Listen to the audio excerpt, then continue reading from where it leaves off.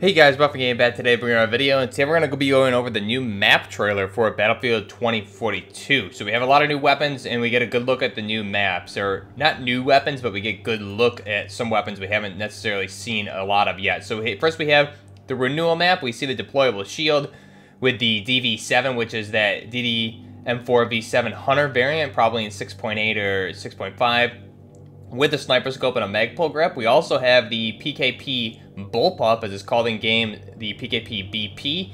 Comes with 200 rounds, fast firing. It also looks like it has a Zeniko RK2 snatch grip on there, as well as an OKP7 optic mounted on the front carrying handle, which has that futuristic Picatinny, which is good to see. They put everything in the right spot. And again, that snatch Zeniko RK2 grip looks really nice on there as well. So really good Bullpup Pecheneg. Good to finally see it in action being used in a first-person perspective. It fires very fast, so it's nice to see. It looks like it's going to be a pretty solid machine gun. We also saw the Breakaway map, and here we see Sundance with the wingsuit in action. Looks like this is probably going to be one of the better maps to be using that. We also see another variant of the DV7 DMR there. Again, this time it has more of an LCAN type optic, more of a 3.5 optic. I think that we saw this optic in the beta, so it's different from the first version of this we saw earlier in the trailer with the sniper scope. We also get a shot here on Breakaway of the AK-24 with the drum magazine attachment. So it looks like this will probably have around 65 rounds to start. However, here it only starting with 30 something because obviously the player has fired a lot already. We have the Vortex UH3 optic mounted on the AK-24 there. And then also we get a good shot here at Discarded. So this map, we get a good shot here of the Saga, or the 12mm auto. We see this thing in action, as well as the Little Bird with the 20mm rounds. Also really good to see here. Making a return from Battlefield 4. And the Little Birds, you could put on those 20mm rounds for anti-personnel and anti-light vehicle. So overall in the trailer, I think we saw a lot of really good gameplay here. The gameplay itself looks a lot better, I would say, than it did in the beta. Everything looks smoother, the lighting, the optics. One thing I really like is the AK-24 is the Vortex UH3 looks really, really clean.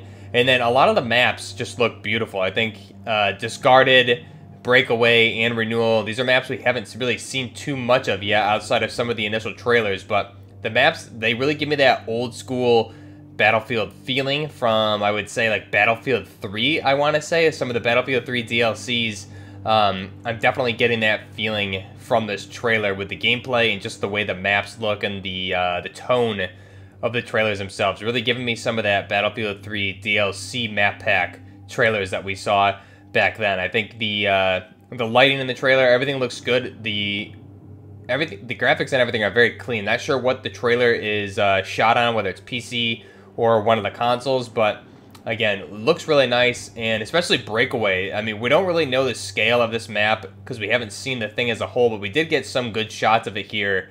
And we can see it's obviously just huge. We obviously have the overhead images of the Breakaway map. However, when you're looking here, you get a brief shot of off the side of the cliff, and it just looks massive. There's going to be a lot of flags on that map, as well as what looks like a lot of open areas. Really good for sniping, especially with that new NTW-20. Might be a good spot to set that up on top of one of the hills.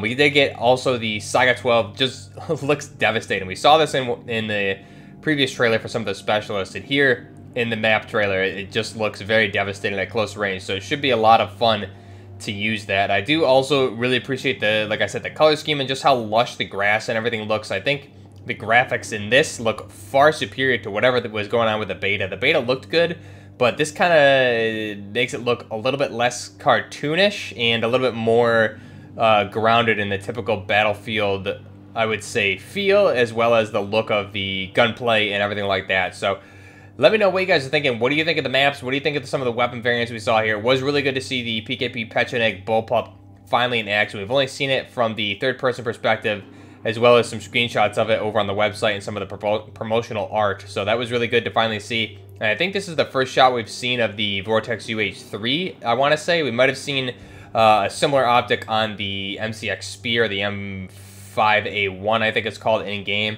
But it looks really cool. And then also with the Little Bird 20mm autocannon. So this is good. There's obviously going to be a way to, like they showed, you'll be able to edit your weapons outside the game.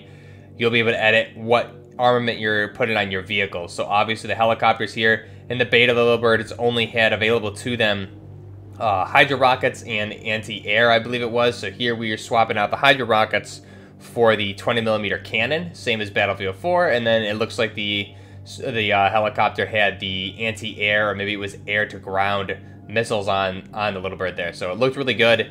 Have to wait and see. I'm really excited for the game. It can't come soon enough. Just about 2 more weeks for early access here on November 12th. Really excited to see what this is going to look like when the game comes out and how it plays. I'm very excited. So let me know what you guys think down below. What's your favorite map? What do you think of the weapons showcases that we saw here? As well as, again, some of these maps like Renewal. I think the maps look very, very good. And honestly, whatever version this is compared to the beta looks far superior. So it goes kind of to prove the point that the beta build was very old and obviously not nearly as polished. And then we're seeing probably a lot of the gameplay improvements that they've made from the beta feedback on this particular build, since the game has finally, according to Tom Henderson, gone gold, meaning the Day 0 and Day 1 builds are just about ready to go, and they're just really in testing phases right now. So let me know what you guys think down below. Till next time, this is Buffering Gaming, out.